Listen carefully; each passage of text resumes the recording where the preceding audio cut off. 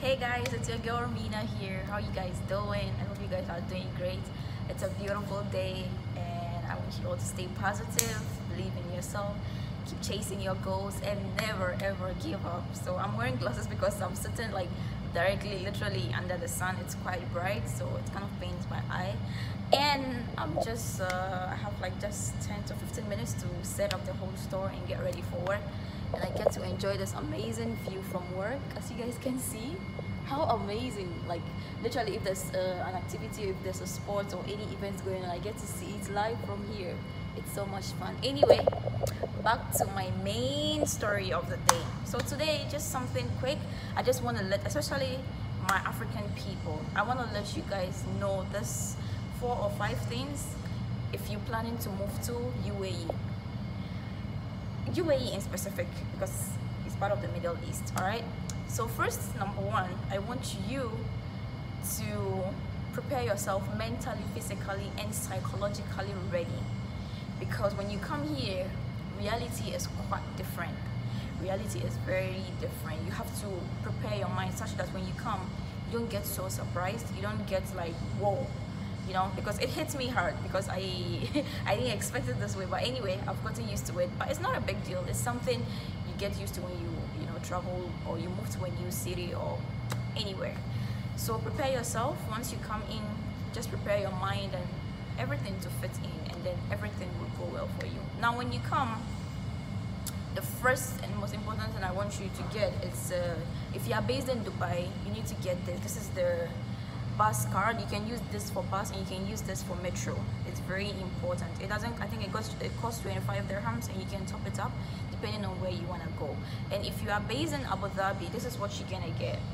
This is Abu Dhabi card and this is Dubai card, so you can see there's a huge difference.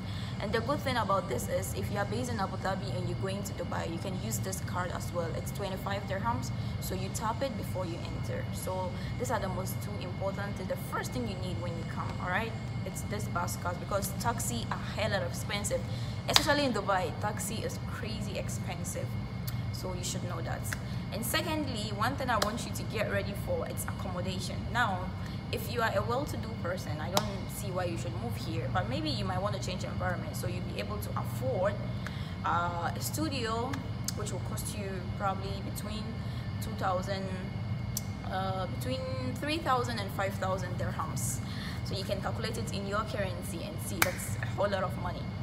So if you are like you know, startup, you're trying to, like, you know, find something and build up your life, the most common accommodation people usually go for, it's bed space and partition. Partition is a little expensive because it's kind of like, they call it so-called little privacy, but it's not really private.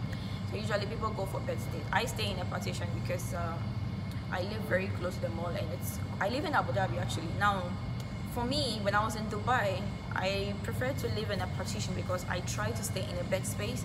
I couldn't stay. I got sick within 1 week. I almost literally died because it was so dirty, you know. You kind of like meet different people. So people go out, people do stuff, people come in, you're sharing the same stuff. So it's very, very, very, very difficult. So you have to be very, very careful. It's better, even if you are living in a bed space, have your own stuff. Don't share your stuff. Whatever it is, even you cooking utensils, I will even encourage you to even share it. But it depends. If maybe you are two friends, you can, you know, have your stuff together and still share. So the whole thing is you just have to be economical to fit in. So if bed space is affordable for you, you go for it. If partition is affordable for you, you go for it. And then thirdly, job search. Now I want you guys to understand something. When you come here, people are going to tell you like this, people are going to tell you a whole lot of different things. But one thing I want you to know, if you just search your mind and accept that, okay, I'm gonna get it. The most commonly jobs available is housekeeping, waitress. Even I'm not gonna even put it, because waitress is very hard, you know. They kind of look at your appearance, the way you speak, and blah blah blah, the charisma. So waitress is like a startup job. That's what I got. It took me almost 7 months, and then that was the first job I got, and it's still the same company I'm still working in. it's not that bad, because in time you're gonna learn a lot, and then it also depends on the kind of people who manage you. If you're happy to have like good managers around, you can really learn a lot and develop yourself. So in terms of the job search, I want you to have a positive and open mindset. Okay, if you have support from somebody back home, maybe you can take time to kind of search for the job you want. But if you think you don't have any support and you are depending on your 3-month visa, you can take up anything. Some people even go for nannies, but today they are having good jobs, you know. So it's just I want you to have an open mindset, and then accept the fact that this is what I'm gonna do for a start. But it doesn't mean you should accept it totally, because you never know, you could find something good, you know. So that's what I want you to have an open mindset in terms of job search. All right. And then for the accommodation part, when you move in, probably in the beginning you might not like know where to stay, blah blah. So maybe you have some friends here who will help you to stay in, blah blah blah. But after you fully settled in, I won't encourage you to stay in the same vicinity with a lot of Africans. Now, whatever you guys choose to say, but I'm just telling you, me, when I moved in, based on stories and a lot of stuff, I chose not to stay with like Africans in the same building, a lot of Africans in the same building, because if there's any like because occasionally they do you know, what is it called, what's the right English word, they do like arrest a lot of people. Maybe if there's if there's a lot of criminal activities involving Africans, they rage buildings. And it doesn't matter if you have your Emirates ID. This is the Emirates ID. If you're a legal resident, this is what you're gonna have. It's gonna, anywhere you're going, you have to carry this on you. It's very, very important. Once you have a job and you have your visa out, your employer will get you this. But my company, I paid for it, but it's still owned by the company because it's under the company's visa. So this is what you're gonna have. It's very, very important. Now back to the raging story. Whether you are a resident or whatever, they don't care. They arrest you, and recently a lot of people have been deported. So I will advise you, once you fit in within 2-3 months, try to move away. You can stay with Africans, but just make sure the building is not so crowded. Because the reason I'm saying is the mentality and the stereotype against on we Africans, it's like real. You cannot change it, whether you accept it or not. It's not about being racist, but I just feel like some Africans cause a lot of nuisance, and therefore they tend to judge every African. Now currently a lot of Nigerians are losing their job because the company apparently, I don't know the real story, but I think there's a hold on issuing work visas, and people Nigerians who have been working here legally, have been hardworking, taking care of themselves, their families, have lost their jobs because they cannot get their visa renewed. And it's very sad. It's really not fair, just because of a few news people who have caused nuisance. It's affecting other people, which is quite not fair, you understand?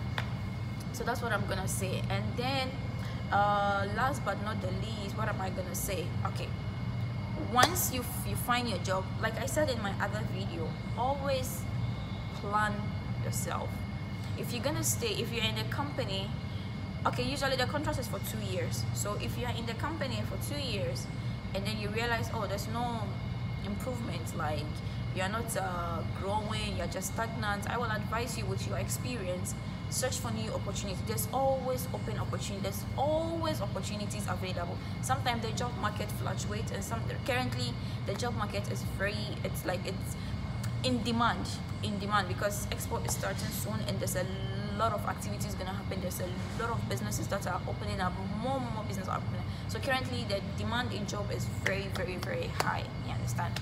So yeah, have an open mindset. UAE is an amazing country. If you, like I said, if you plan properly and you come, depends on you on how you want to stay here. If you are lucky to get a good job, I mean, why not? You could stay here for 5 years, 6 years, get whatever you want, because it's not a place where you can permanently stay forever, because you're never gonna have documents of your own. Even if it's for visa, the visa is for a limited period of time, you understand? Anyway, you cannot stay here without a visa, but it's just not a place where I see myself, unless I become a millionaire by chance. Of course I want to be a billionaire, I don't know when, but I'm just like putting the reality in place. So guys, if you're planning to move to the UAE, get ready, have all this in mind, have an open mindset, and you shall do well. It's a great place. It's one of the most one of the most beautiful things about this country is safety. Safety is on the high call. Everybody is protected and there's nothing to be worried about. So if you're planning to come here and you have any questions, just drop it in the comment section and I will definitely respond when I see it. So best of luck and take care. And once again, UAE is an amazing country and much love, guys.